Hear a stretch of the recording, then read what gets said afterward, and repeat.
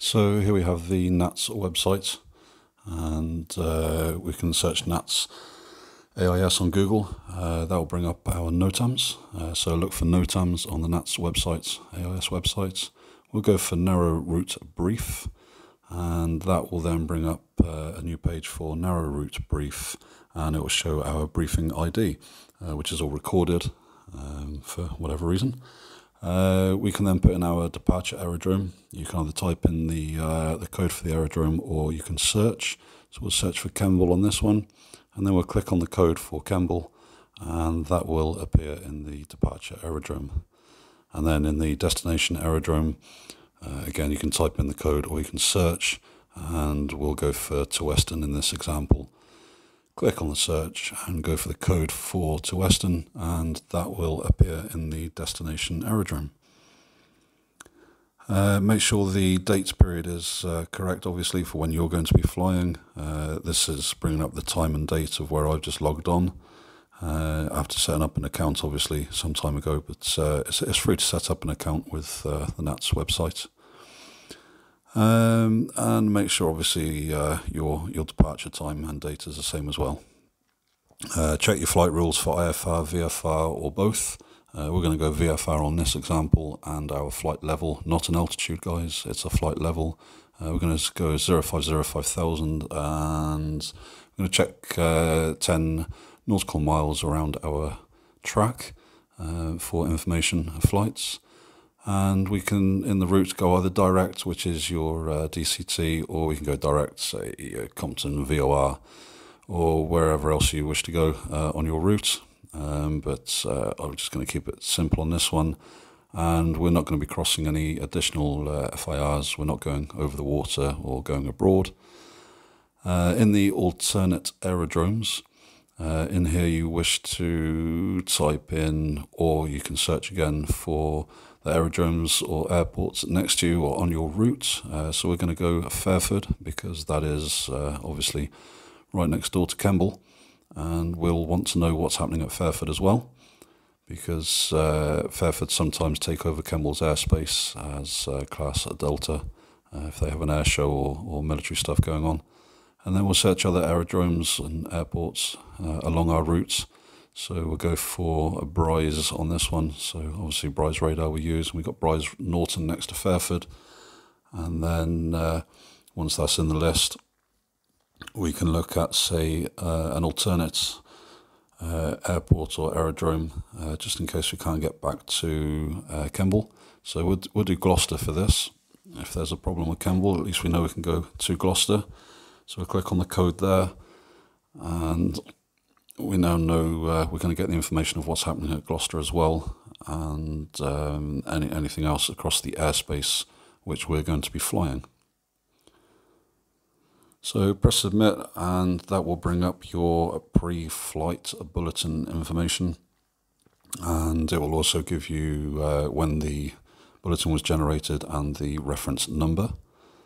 You don't need to keep that. I usually PDF these. It will show you your flight rules and what the information is including, in our case NOTAMs, and your departing and your destination airports and your alternatives. And then it will bring up the information.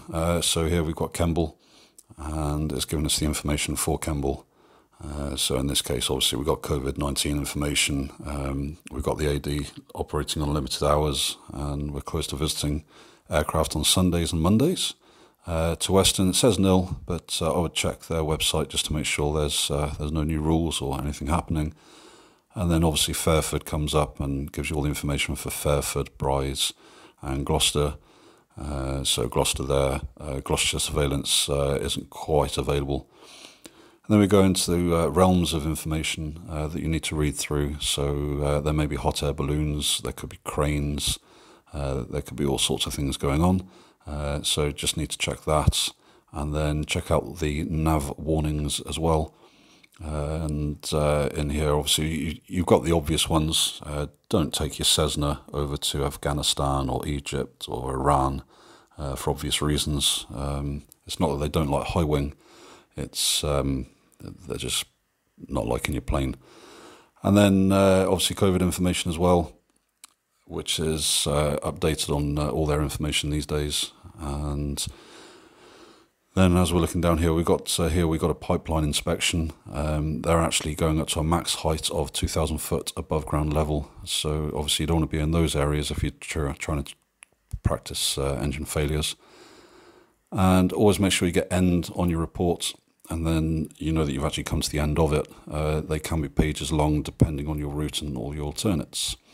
So that's how you put together your pre-flight information bulletin from NATS/AIS.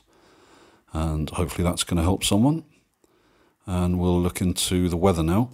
So going on to the Met Office, set up a free account under General Aviation, and you can get your briefing charts for significant weather, low-level spot winds, etc., and your TAFs and METARs.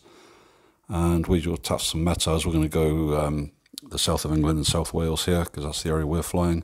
And you've got your METARs and your TAFs. Remember the R for report and F for forecast.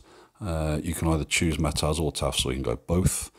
And then you'll see the list of airports and their relevant codes, and the METARs and TAFs, the TAFs where available, and the report should always be available. And then going through that information, look for the airports that you're going to be flying in or out of or around. Check out the METARs and the TAFs. It will give you the dates and the times for when that is actually relevant, your QNH, and your dew point and temperatures. Your forecast obviously will, again, under times, etc., it'll tell you what's happening at the moment and what it's becoming, if there's going to be a change in weather. And under the briefing charts tab, we can go to low wind forecast, and we can go to the form 215, make sure the dates and the times are correct for your time of flight. And bringing up this one here, this will show us the forecast weather for below 10,000 foot. So that means this chart is good for anything up to 10,000 foot. Again, we've got valid days, dates, and times. Your freezing point on here in the far right-hand column. So that'll show us where our freezing points are. And here we've got freezing point 9,000 foot to above the chart allowance. So the triple X means above the 10,000 foot. And then look for the areas that you're going to be flying in. And we're going to be flying in the B section. And then looking at the B section, we can check out the surface visibility and the weather. And we can also look in the right-hand column at the cloud, whether it's broken or overcast, etc., and where the cloud heights are going to be. So in this case, we've actually got cloud at 8,000 foot to above the chart capability, if you like, which is 10,000 foot. Clicking back on the tab again, or you can press back, get the form 214. Again, check your dates and your times, make sure they're relevant to the time you're flying. And then on here, again, we're looking at form 214, and we're looking at the dates and the times. There's no point using information that's not valid. It will give you the incorrect readings for weather and freezing points, and then none of your calculations will work out. Look for the grid reference within the squares, and then relate that to your chart, and that will tell you which square, obviously on the chart that you're flying within.